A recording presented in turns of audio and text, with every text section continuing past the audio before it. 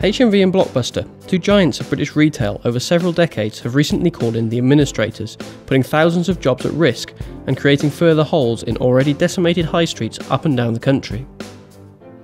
I'm Gareth Spencer, Managing Director at Dischromatics. Dischromatics has been supplying all sorts of media products since its inception in 1989, when floppy disks were commonplace and just as CDs were breaking into the mainstream market. Since day one, we've been tracking the meteoric rise and recent fall in the demand for physical CDs and DVDs, and therefore we're well placed to comment on the current situation and offer a considered prediction for the future. But why should much-loved brands such as these end up in such dire straits? Is the so-called global economic crisis solely to blame? Or are they victims of changing tastes and shopping habits of the British people? Is this, for example, the tip of the iceberg for physical media?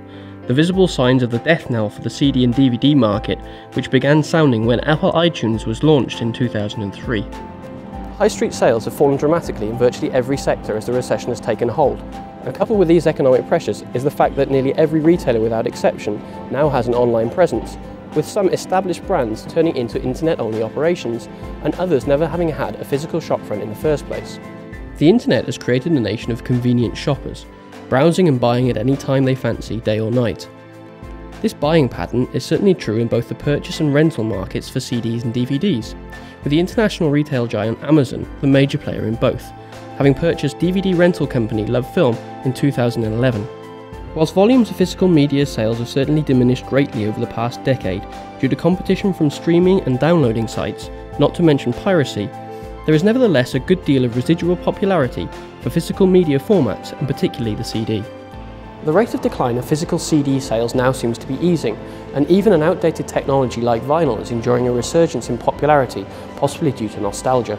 Since CD was the main format for music and software for over 20 years, it continues to enjoy success to this day, and also thanks to regular releases of new titles, plus the establishment of second-hand retailers like Music Magpie. Paradoxically, the DVD enjoyed a dominant position for far less time, before high-definition Blu-ray discs capable of holding 3D films came into the marketplace. Therefore, DVD sales are predicted to continue falling into the future. I spoke to a variety of people from different backgrounds across the world of media to get their views and find out how they think the industry will be affected. By no means am I thinking that it's good news for the industry.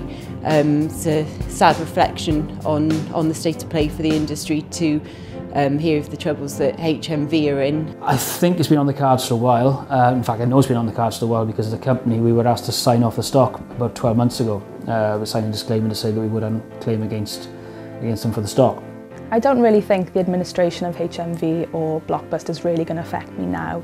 I think a few years ago it might have, because I used to buy music and DVDs on a weekly basis, but now it's just so much easier from the comfort of your own home. With things like Netflix now, I can watch unlimited amount of films, series for about £6 a month, and I'd usually be spending that a week in HMV. I don't know, I can see it, I can read the booklet, I can find out information, I can find out who the band is. I listen to a download, I don't know who's playing the guitar, I don't know who's playing the flute or whatever, or the backing singers. And I like to know what's inside, what's going on, and I like to see the pictures and I like to see the information and what's being created.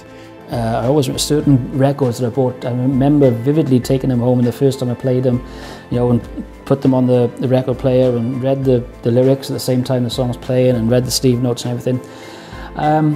These days, kids just put it on and in the background while they're playing the Xbox.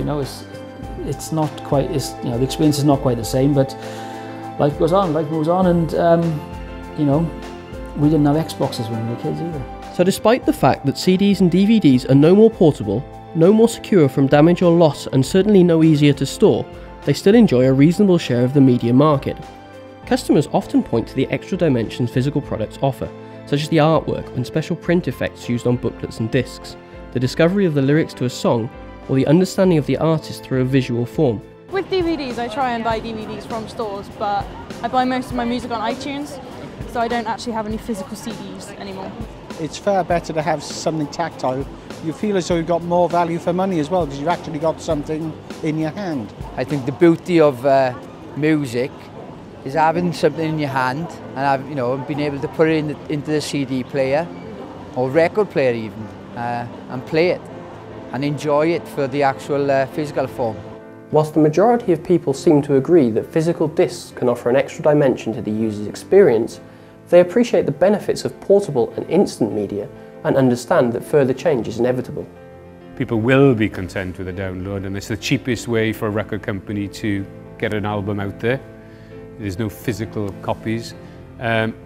But surely there will always be some physical copies. There'll just be less of them, maybe, I don't know. Or maybe places like Tesco's will suddenly grow and become more important. I think in a way it might be a positive thing that stores such as HMV and Blockbuster are closing, because a lot of this clientele might go to the smaller shops, and there might be a big boom in business, and it might encourage the high street then maybe to reinvent themselves and think more about the personal experience and the customer.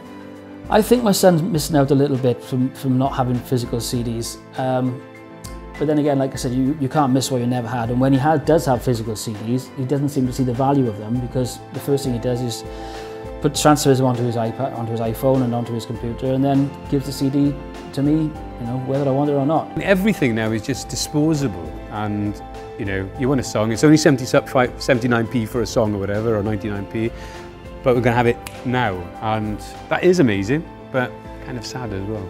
Vinyl is synonymous with people taking time out, not being on the move, and the quality is better, but then at the same time, if they come with a download, then people have the convenience. I'm very aware that the quality of LPs and CDs are better sound-wise. I can hear that myself, but I'm willing to compromise with an MP3 because it's portable, it's fast, I can take it out with me. And this is not me being blasé, I do really enjoy music. I consider myself a fan, but sometimes easier is best. Overall, whilst it is clear that sales of physical media are markedly lower than 15 years ago during the heyday of the CD, there is still strong demand in certain markets. At Dischromatics, we have seen this manifest itself in lower order volumes from customers across all sectors: music, software and film. So what next for physical discs? Will the decline continue, or can we expect a stabilisation in demand from traditionalists, or even a slight growth in the market? Only time will tell.